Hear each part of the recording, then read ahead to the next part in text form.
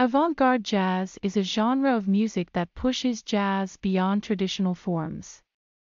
These musicians embrace collective improvisation, radical harmonic concepts, and even atonality. Ornette, Coleman, and John Coltrane were among the prime movers in this 1960s musical rebellion. On Sunday Night Live, Bobby Kapp, a drummer in this movement, remembers the music and the scene that surrounded it. No, there was no avant-garde as we were playing it when we got to the city. I studied drums under Alan Dawson, and we had workshops. We had Keith Jarrett in one of them. Mostly we're learning to play mainstream jazz and mainstream charts and the fundamentals of improvisation. But when we went to New York, then Gene and I went our separate ways, and I fell in with the avant-gardists, and that's what I became and what I did. Bobby, when you were on 3rd Street, was that a loft or just an apartment with a performance place? Before we went there, we were at a place called 52 Bond Street on the Bowery, right down the street from Rivby's, from Sam Rivers thing. And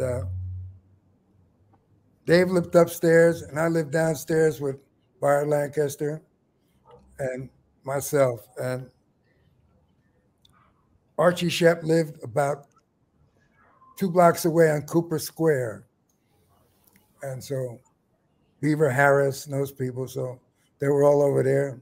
And we had a little scene going there. And then we were there for a while before we wound up on 3rd Street. Who lived on 3rd Street besides you? Dave Burrell, Bart Lancaster, the Sun Ra Orchestra,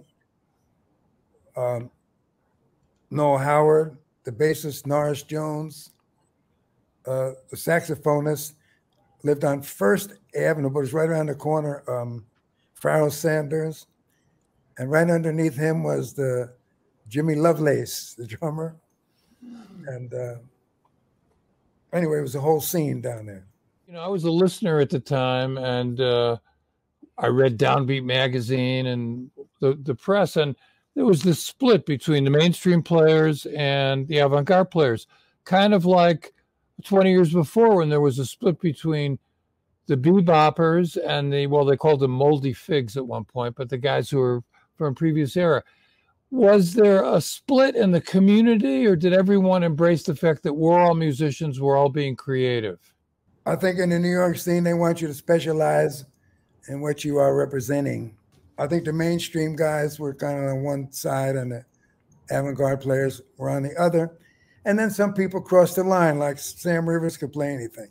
There's people who mixed, but it was also kind of also separate. Now, let's talk about this concert, which took place at the Village Theater, which later became the Fillmore East. That year in '66, there were a number of concerts there. Lenny Bruce played there one night, in fact, on a double bill with Mongo Santa Maria. Dr. Timothy Leary, who was in the news back then, who was the prophet of LSD, he did a performance at the Village Theater. And then there were these concerts that presented the avant-garde.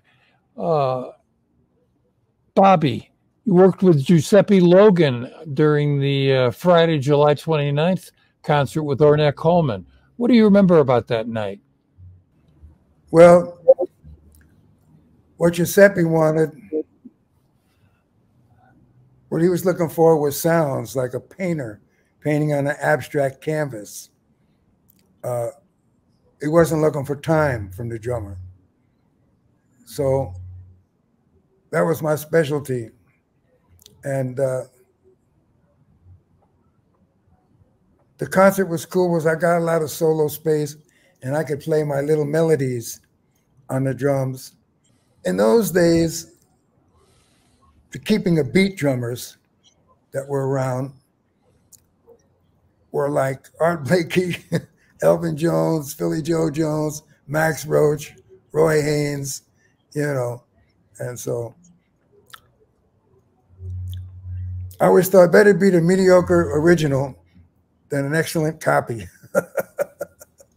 So, or even maybe it could be a first-class original. I don't know. But anyway, what I was doing was different, and that's what he wanted. And so we did the concert and got good reviews. And I didn't realize it at the time, but it was a historic concert and a landmark concert. So you could do one landmark thing and last you for a lifetime.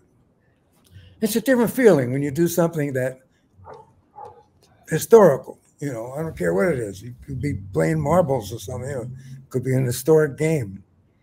And so out of all the countless things that were going on then,